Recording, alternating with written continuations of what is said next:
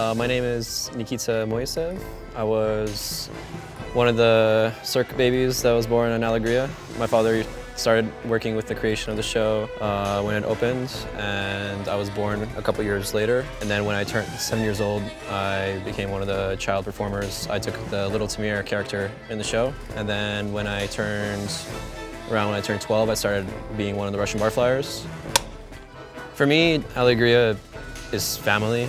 It's been literally my childhood growing up, and Cirque in general has been most of my life.